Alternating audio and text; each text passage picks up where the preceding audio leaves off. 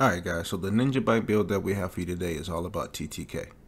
The Ninjabike is going to give us an extra brand set or gear set bonus depending on what we're wearing. And we're going to be running Striker with this build. So we have on 2 pieces of Striker. The Ninjabike is going to give us the 3rd piece of rate of fire. We want the rate of fire because we want to increase our burst damage and our TTK to be as fast as possible. We have the Picaro holster. The Ninjabike is going to give us the skill tier. The Picaro gives us the 15% weapon damage.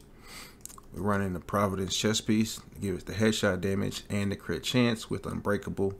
And we're running the Walker Harris mask. That's going to give us the weapon damage, and the Ninjabike is going to give us the 5% damage to armor.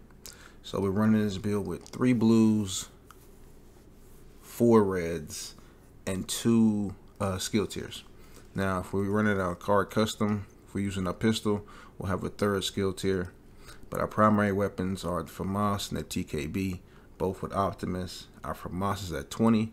Our TKB is only at 14, but it's doing 137k damage, and our Famas is doing 106. So if we get our TKB up, spend a little more exotics on that, of course it'll be hitting really hard, right?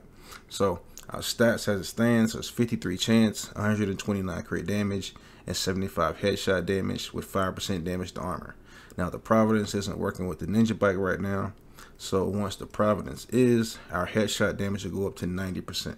So the build will be a lot stronger then. Get my exotics up on the TKB, get it up to 20.